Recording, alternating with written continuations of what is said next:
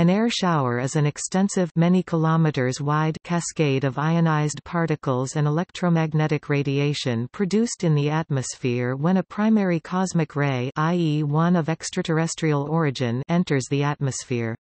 When a particle, which could be a proton, a nucleus, an electron, a photon, or rarely a positron, strikes an atom's nucleus in the air, it produces many energetic hadrons. The unstable hadrons decay in the air speedily into other particles and electromagnetic radiation, which are part of the shower components. The secondary radiation rains down, including X-rays, muons, protons, antiprotons, alpha particles, pions, electrons, positrons, and neutrons. The dose from cosmic radiation is largely from muons, neutrons, and electrons, with a dose rate that varies in different parts of the world and based largely on the geomagnetic field, altitude, and solar cycle. Airline crews receive more cosmic rays if they routinely work flight routes that take them close to the North or South Pole at high altitudes, where this type of radiation is maximal. The air shower was discovered by Bruno Rossi in 1934. By observing the cosmic ray with the detectors placed apart from each other, Rossi recognized that many particles arrive simultaneously at the detectors. This phenomenon is now called an air shower.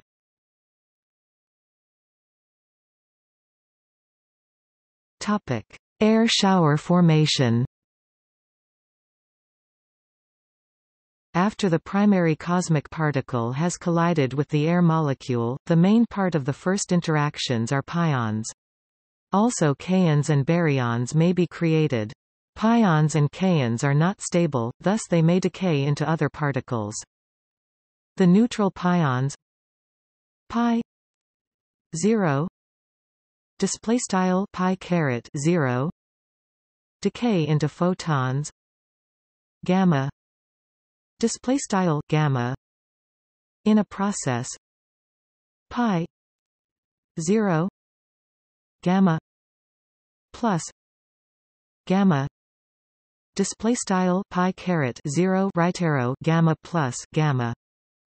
The photons produced form an electromagnetic cascade by creating more photons, protons, antiprotons, electrons and positrons. The charged pions pi plus or minus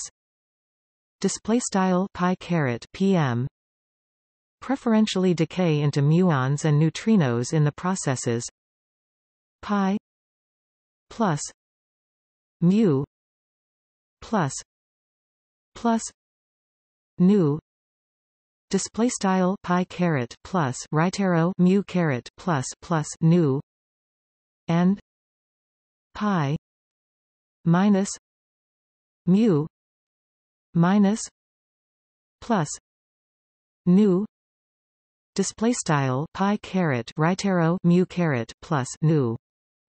This is how the muons and neutrinos are produced in the air shower. Also, kaon may be an origin of muons, which means the decay process is K plus minus mu plus minus plus nu K plus or minus right arrow mu plus or minus plus nu.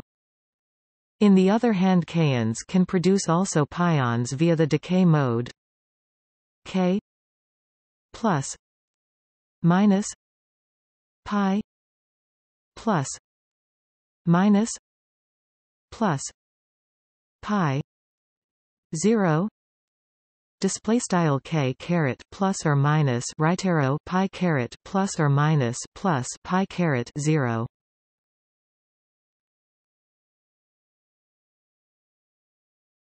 Topic: Detection.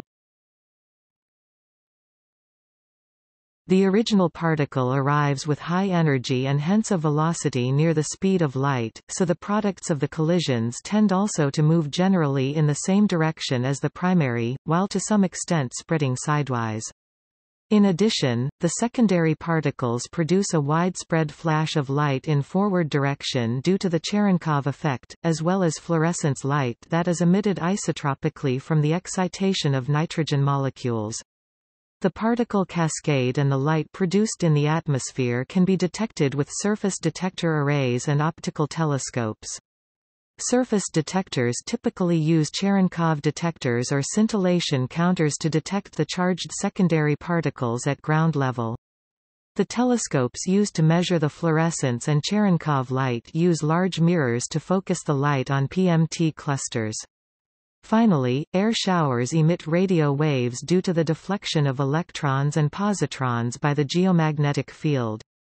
As advantage over the optical techniques, radio detection is possible around the clock and not only during dark and clear nights. Thus, several modern experiments, e.g., TAIGA, LOFAR, or the Pierre Auger Observatory use radio antennas in addition to particle detectors and optical techniques. The longitudinal profile of the number of charged particles can be parameterized by the Geisser-Hillis function.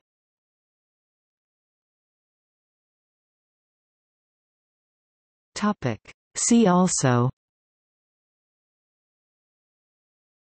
Cosmic Ray Observatory.